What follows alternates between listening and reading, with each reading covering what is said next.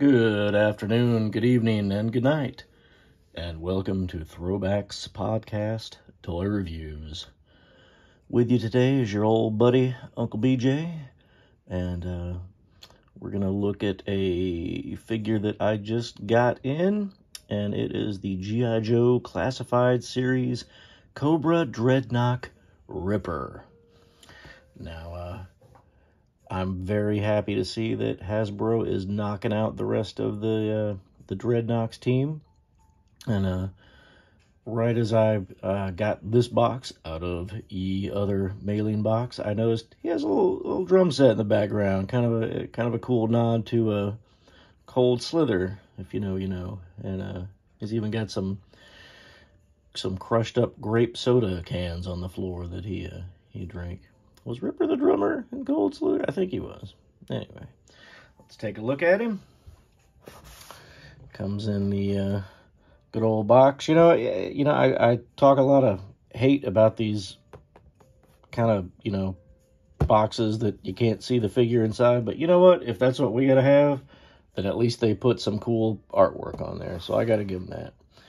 Pretty cool picture of Ripper. He is 102.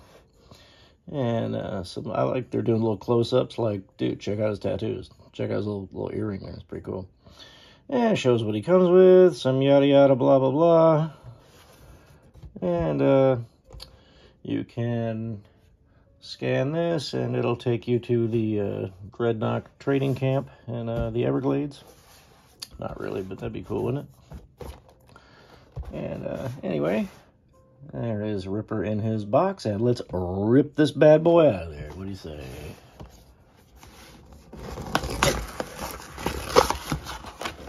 Alright. He has a Cobra logo on his footlocker, not the Dreadnok symbol, which would have been cool. He is 102. Cobra. And let's just take a quick look at what's in here. Probably some pretty cool stuff. Alright. The obligatory piece of paper that I always throw away. And nothing in here. See ya. It comes with a good amount of goodies. And his little Dreadnok MRE pouch. Alright. Make sure I don't throw away any knives or grenades or anything. Alright, get out of here. And alright, he comes with a cool little knife there with that doubles as a brass knuckles. I think that's what you call that. Looks pretty cool. And I remember this being on his chest, but you never could take it out of his little scabbard there. Alright, and that looks like a magazine. His red glasses. I guess they're sunglasses. That would hurt my head if I had red sunglasses, but it was the 80s. And he comes with a very unique take on his Jaws of Life, which I think is what this is called, which you rip stuff out of vehicles. If somebody was trapped in a burning car, a fireman could use this to rip the door off if they had to. Knowing Ripper, he's a bad guy. He would probably rip somebody's leg off with this thing. And it looks like the original toy was just, it looked more like a pile driver or something. This looks like they've incorporated, some industrial tool that would be on the shelf of Home Depot 20 years from now.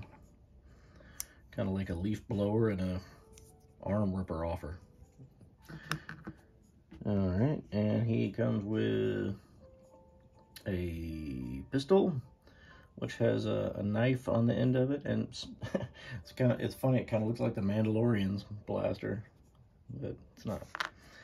And sealed up in here. I like how they do that. Kind of keeps your guns from getting wonky. And I think, you know, I gotta say, after looking at Hawk and then looking at this guy, I think they've heard our complaints about stuff being all wonky, coming out of the box all wiggly, woggly, sloppy. Because the weapons are considerably sturdier here recently, which is cool. But anyway, he comes with his rifle with the stabby, pokey, ouch thing on the end of it, which is very similar to what his original action figure looked like. And I do apologize, I won't be comparing his original figure today because I couldn't find him. Seems like I can always find the Joes, but all the Cobras are somewhere hidden in the swamp, eating little chocolate donuts and drinking grape soda. Anyway, let's see. How's that go? It's so tiny. Uncle BJ needs to put his spectacles on. I think that goes in and out like that. Nope. Does that look right? Yeah, that's right. That's good. Anyway, let's get Ripper out of the box. What do you say? Alright. There he is. And he comes in this little coffin-shaped thingamabobber. And, man, he's got some good, I can already tell just from first glance, he's got some great detail on this guy, some good paint, very good sculpting, you know, that face sculpt has a lot of personality. But he's just like, crikey, what do we have here now? What's all this? Anyway, my horrible Ripper impression. Let me rip him out. And you get to see the pretty cool artwork. I do like this artwork they put in here. Somebody is probably getting underpaid to do this. But whoever you are, we appreciate you, buddy. All right. And now here he is. Let's get his feet combobulated. And I have to put his sunglasses on because he don't look right without them. I mean, he looks right, but not really. Okay. Now, this is a great take on Ripper. He really has a lot of personality coming through. You know, the whole 80s bad guy, thug, biker gang kind of, you know, that any action hero would beat up in a movie because they're trying to take some kid's lunch money or kidnap a senator, who knows. Anyway, he looks pretty awesome. He's got some pretty cool tattoos. Very good detail in that. I can't remember if, and you know, it's like a little bear claw ripping through his arm. Ouch. This mohawk is done up very nicely, very realistic looking. And, yeah, there's his back. And he's got another little tattoo there. Let's see if I can get that in there. There we are. Like a little Grim Reaper or something.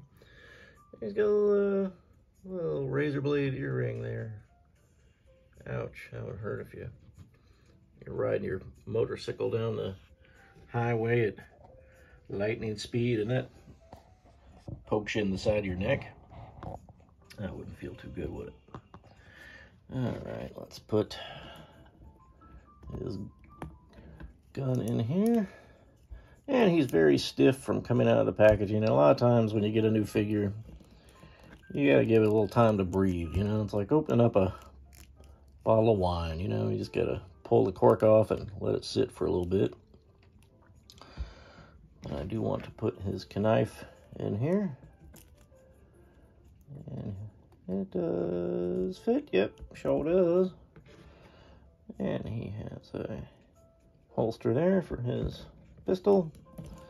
And he looks cool. Oops. And he released his magazine, which we don't worry about that. Anyway,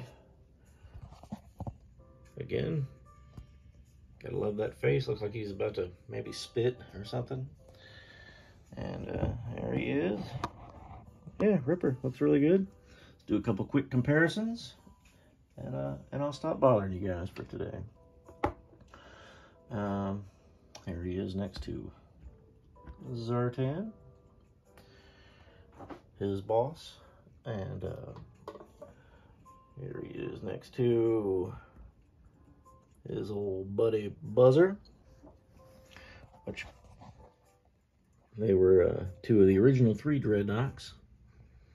We're just waiting on Torch now, which I assume we'll get pretty soon.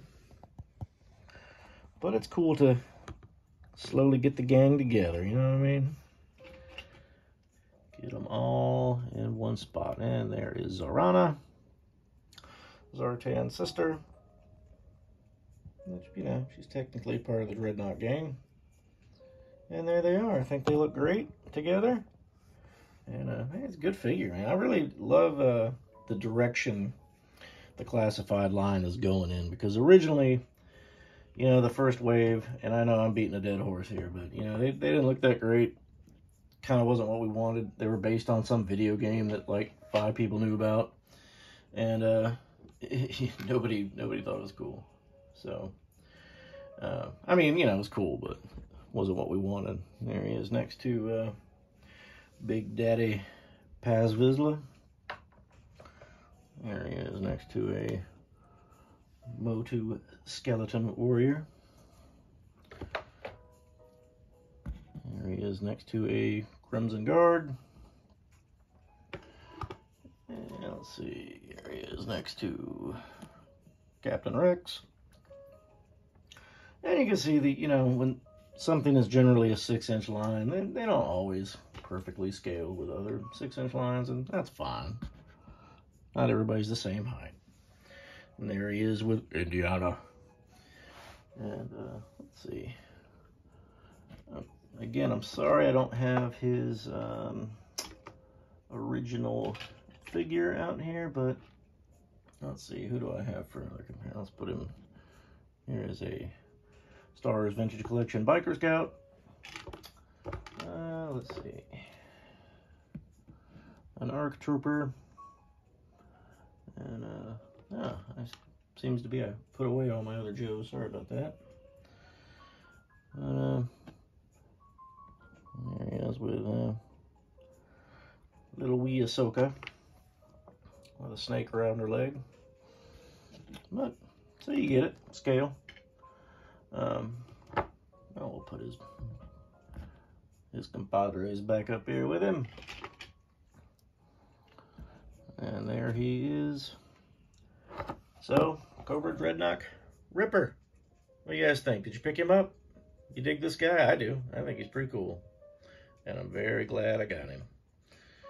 And Amazon did a great job getting him to me. Oh, I apologize. I didn't get it from Amazon. I got it from Big Bad Toy Store.